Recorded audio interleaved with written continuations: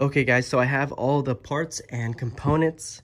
Everything's laid out, ready to be installed. I just want to talk to you a little bit about them before we go ahead and install them on my Jeep Wrangler TJ. So let's start with the radios. I have the radios. My plan is to stack the radios one on top of each other. I don't want to delete my CB because I still may have to use this from time to time on the trail. So here I have the mount and my gasket. I'm just gonna go ahead and set that on top of here. So the next part is installing this piece here. We wanna make sure that the rubber O-ring is facing down and then just thread it on there. And everything should center up. And you can see where there's some cutouts right here and where we can take a wrench and then just snug that down nice and snug onto the mount.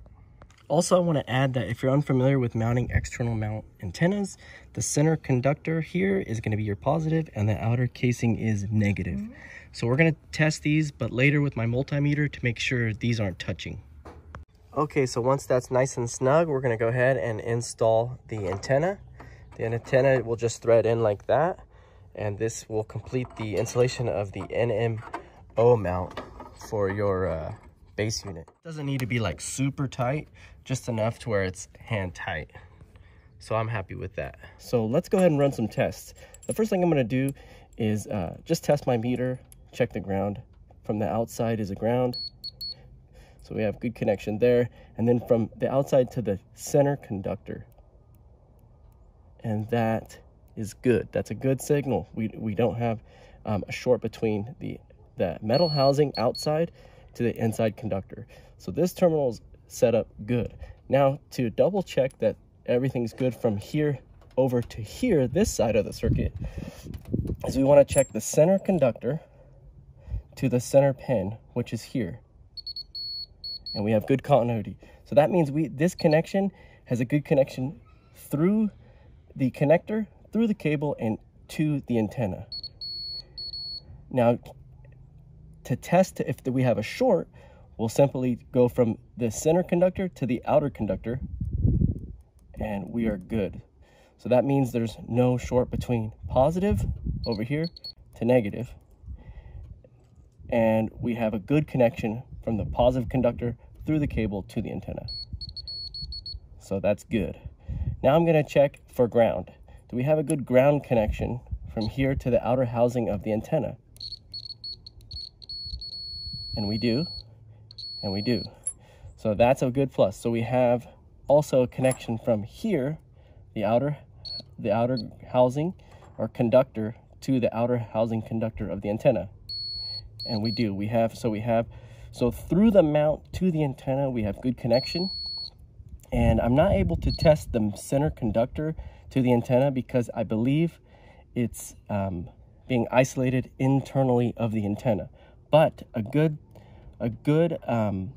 test we can do is to test the center conductor and make sure that we're not touching ground or the outer casing of the antenna. So that's going to definitely pass. So I'm comfortable with plugging this into my radio and turning on the radio at this point.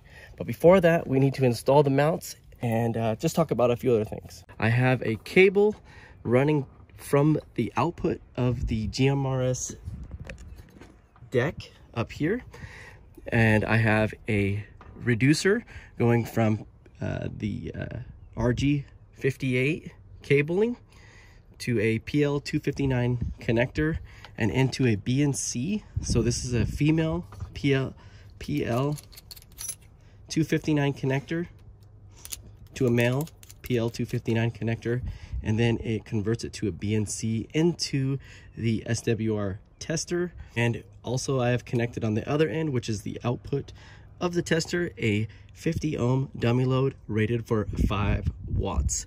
So we know this unit is rated for 50 watts, so we're gonna have to make sure that this unit here is set to the lowest setting, or we can overheat and damage the dummy load.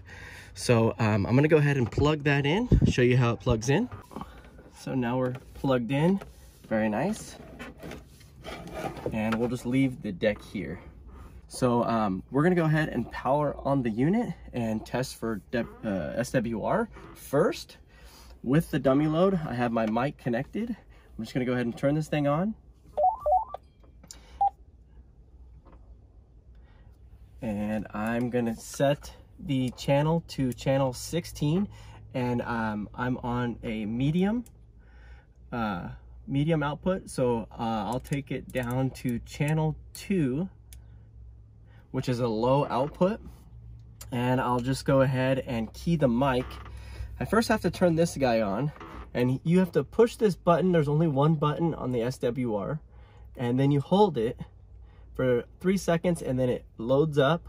And then for the top notch here, you can see that you can push this button once and it switches to the top, which down here is a diagram. It tells you, okay, so now we're set to watts, and I push it one more time and this indicator moves down to SWR. So I'm going to key the mic and we'll test SWR. We're on channel 2, which is a low output setting for the radio. So here we go. Key the mic, and it's a perfect 1 SWR. That's because we have a dummy load. So with a dummy load, we'll get perfect every time. And SWR. So I'm going to push this one more time, and I'm going to switch it to watts, and we're going to see the output in watts that the radio is producing. So here we go. Key the mic, and it takes a image of what's happening on the outputs, and we're getting 3.9 watts. So that's going to be excellent for low power, and that's on low with a 5-watt dummy load. So just real quick, just checking. So now that we've checked with a dummy load, I'm pretty confident and comfortable with plugging in my antenna into the unit and also checking SWR. So we're just testing the tester, which is this SWR meter. Now we're actually going to go into the next step and check our antenna and cabling all the way up to the outputs of the antenna. So just keep in mind that the antenna is paired optimal for this radio, so there should be no tuning, but it is very critical that we test SWR just to make sure that we're within our range, and we're checking the output wattage of the radio just to make sure that we're getting what we're paying for. So I'm gonna go ahead and switch that over. Pretty simple. Using my adapters. So using adapter, all I have to do is plug in the cabling from the antenna, plug it into this female PL259 connector adapter to BNC, and then remove my dummy load and install the BNC connector.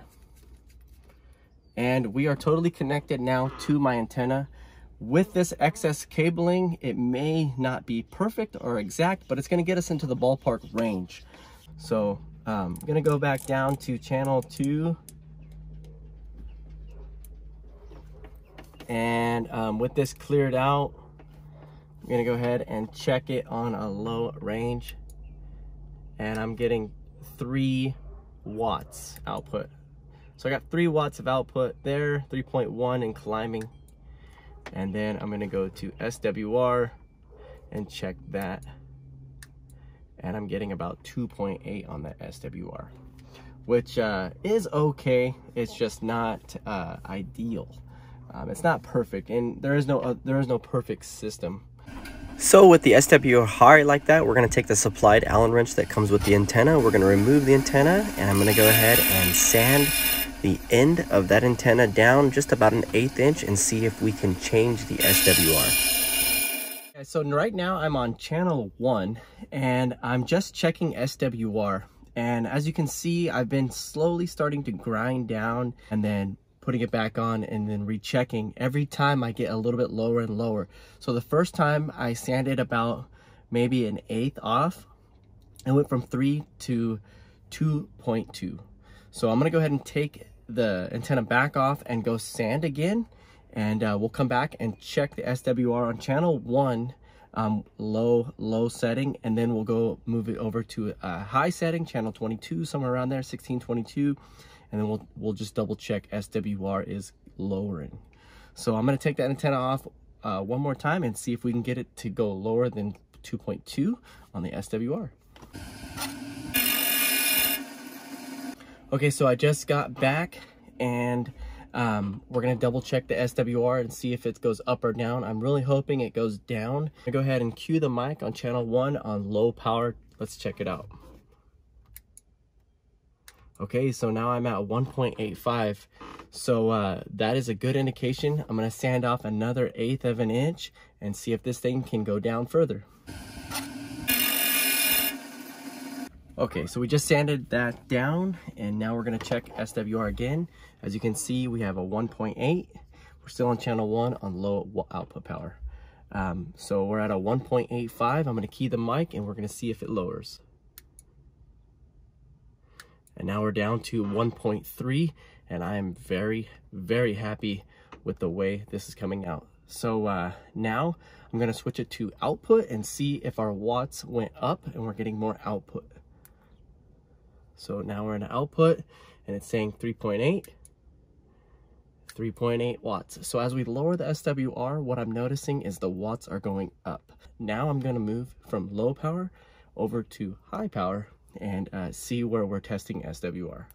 And I'm gonna switch over to channel 16. And I'm gonna key the mic for SWR. And I'm getting a 1.5, 1.6. So let's check the watts on that. And I am on high, channel 16. So we're gonna go ahead and check the watts now. Key the mic. And I'm getting 37 watts, which is pretty good for 50 watts. They say we're gonna get 50 watts. I have noticed that the watts are increasing on the high output as the SWR went down, which is also a good indication. 37, that's really good. I mean, that's still more wattage per output from, you know, compared to a lot of other radios in the price range for this GMRS unit.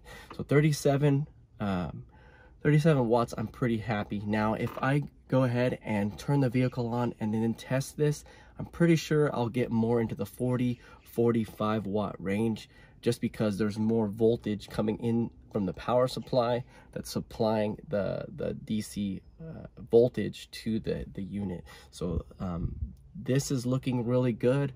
I could lower that but a little bit more, like I was saying, but I think you guys get the point. So I think that's gonna wrap it up for SWR tuning. I'm gonna go ahead and button up some of this, get this wires mounted up, and then we'll go ahead and install the bracket, and I'll show you the final installation. So stay tuned. Okay guys, so here's my little pack that I was telling you about.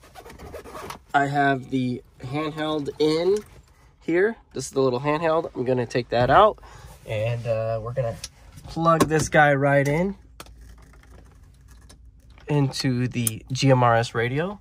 So he's plugged in, and I'm gonna turn that radio on. Radio is on, and the lights just lit up. Pretty cool. So I think it's going to be 462.167. Let's see if I can change the channel here. So I'm on GMRS channel 16, 14, 15, 16 there. And I should be able to broadcast and the Baofeng pick it up. So let's see if we can do that. Here's the Baofeng. And I'm just going to go ahead and try it. Mic check. Got a mic check. This is WRW 432. Come in, come in. Well, guys, that looks like it's pretty successful. The Baofeng picked up the radio signal from the GMRS BTech.